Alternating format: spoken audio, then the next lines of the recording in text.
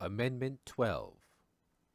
The electors shall meet in their respective states, and vote by ballot for President and Vice President, one of whom, at least, shall not be an inhabitant of the same state with themselves. They shall name in their ballots the person voted for as President, and in distinct ballots the person voted for as Vice President, and they shall make distinct lists of all persons voted for as President, and of all persons voted for as Vice President, and of the number of votes for each, which lists they shall sign and certify, and transmit sealed to the seat of the Government of the United States, directed to the President of the Senate. The President of the Senate shall, in the presence of the Senate and House of Representatives, open all the certificates, and the votes shall then be counted. The person having the greatest number of votes for President shall be the President,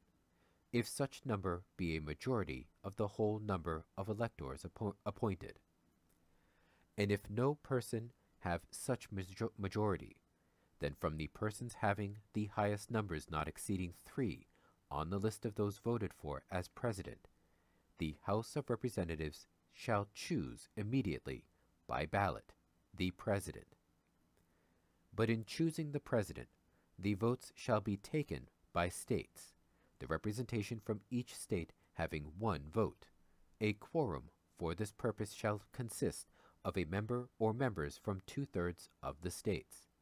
and a majority of all the states shall be necessary to a choice. And if the House of Representatives shall not choose a President whenever the right of choice shall devolve upon them, before the 4th day of March next following, then the Vice President shall act as President, as in the case of the death or other constitutional disability of the President. The person having the greatest number of votes as Vice President shall be the Vice President, if such number be a majority of the whole number of electors appointed, and if no person have a majority, then from the 2 highest numbers on the list, the Senate shall choose the Vice President. A quorum for the purpose shall consist of 2/3 of the whole number of senators,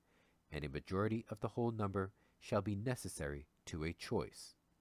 But no person constitutionally ineligible to the office of President shall be eligible to that of Vice President of the United States.